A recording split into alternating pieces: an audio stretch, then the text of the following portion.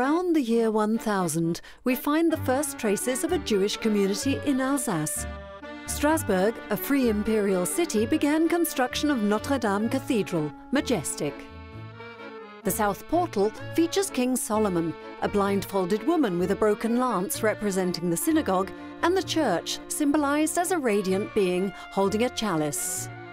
The originals of these sculptures from 1225 are preserved in the Œuvre Notre Dame Museum. Rue des Juifs and Rue des Charpentiers were the center of medieval Jewish life in Strasbourg. Alsatian Jewish families lived according to their traditions with a synagogue, butcher shop, bakery, and a mikveh. This ritual bath, rediscovered in 1984, was used by women for the ritual of purification. In the Middle Ages, the gate known as the Porte des Juifs stood here, which led to the Jewish cemetery.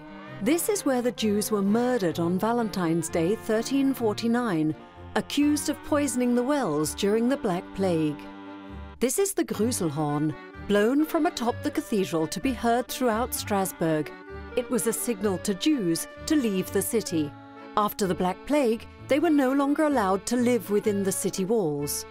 Judaism in Alsace, which was previously urban, became rural. The Alsatian Museum preserves the religious objects of Jewish life.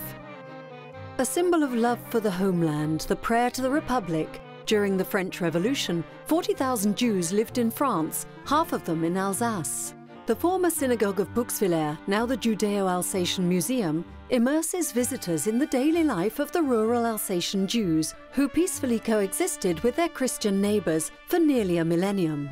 The Alsace Eco Museum welcomes visitors in a small house of Rixheim, where an Alsatian Jewish family used to live.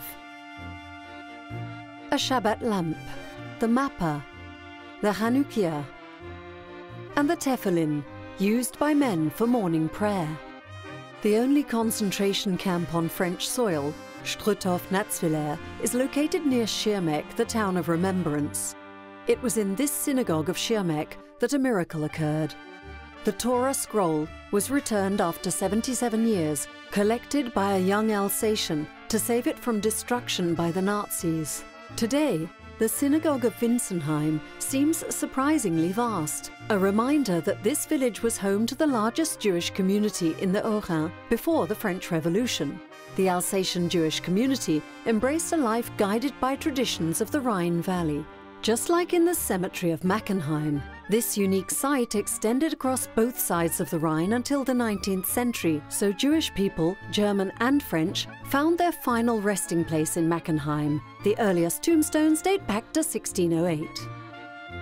Captain Alfred Dreyfus, the Mulhouse native whose childhood home is shown here, wrongly accused of treason in 1894, he was sent to jail in French Guiana and finally rehabilitated in 1906. Mulhouse's majestic synagogue has survived two tragedies. Initially damaged by the Nazis, it was slated to be destroyed for an annex of the city's theatre. It was saved at the last moment and worship resumed after liberation. The impressive Synagogue of Strasbourg features a replica on display of the former consistorial synagogue at Quai Kléber that was burned down by the Nazis in 1940.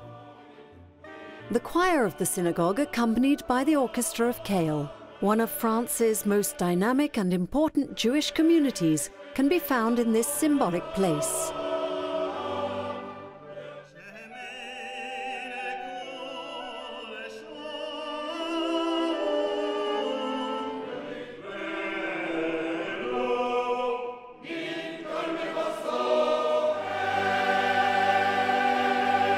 Music, the language of emotions, is a moment of sharing, open to all. Mightier than the sword is my spirit, words that resonate deeply, never forget, and do not yield to the sword of obscurantism.